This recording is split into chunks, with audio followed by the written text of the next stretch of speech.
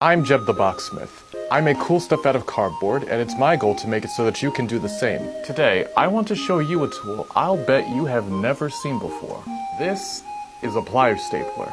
This little fella is a lot like your desk stapler, but stronger. It can clamp through cardboard. I use the plier stapler for projects like this Optimus Prime mask, for all the different pieces where my hot glue gun was too messy or too difficult to properly secure. You can find plier staplers on sites like Amazon or your local packaging stores. Just learn from my mistake and make sure to actually buy the proper staples that go with the plier stapler. Turns out they don't take the same staples as a desk stapler. More you know. Drink lots of water, happy crafting, and happy stapling. And I'll see you in the next one. Until then, remember, anyone, and I do mean anyone, can become a Boxsmith.